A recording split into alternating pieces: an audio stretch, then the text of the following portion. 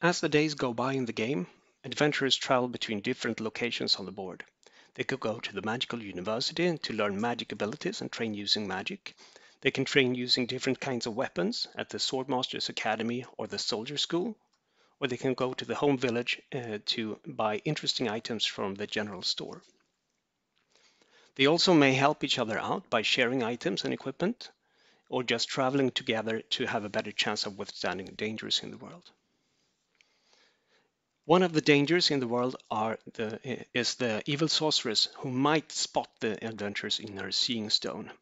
Whenever a special icon or card appears on a card, um, the affected adventurers are struck by the spell of command used by the Evil Sorceress. They lose flux crystals and must also tick a box on the character sheet representing the spell of command.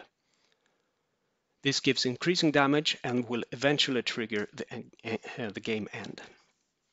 If the players are quick enough and level up and become powerful quickly enough, they can go all the way to the Evil Sorceress's tower before they tick the final box of the spell of command and are teleported here, ready or not, for the end fight.